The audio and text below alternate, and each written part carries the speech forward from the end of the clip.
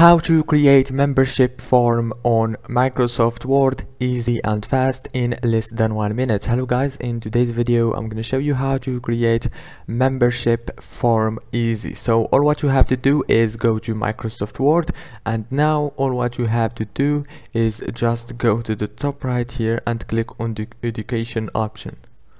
After you click on education, you will find many options right here.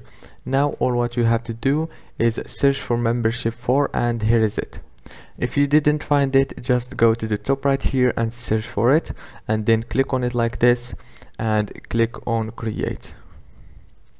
Now here you can change the name, the work, any informations right here you can change it. And after you finish, click save here in the top corner and everything will be saved. Don't forget to like and subscribe, and thank you so much for watching this video until the end. See you later.